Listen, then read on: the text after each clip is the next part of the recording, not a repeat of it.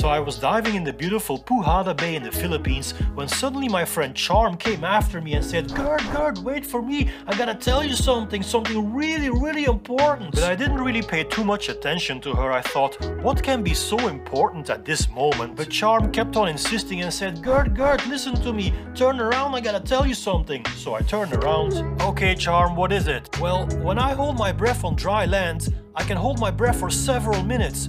But when I'm underwater, for some inexplicable reason, I'm just terrible at breath holding. Well, let's take a look at you, Charm. Well, first of all, it doesn't look like you're so terrible at what you're doing, right? But hey, to give you an answer to your question, when you're underwater, you're moving. And when you're moving, you're using energy. And when you're using energy, you're using oxygen. Oxygen that can be used for a longer breath hold. So in order to hold your breath longer underwater, you have to become more efficient in your movements. Peace in every breath.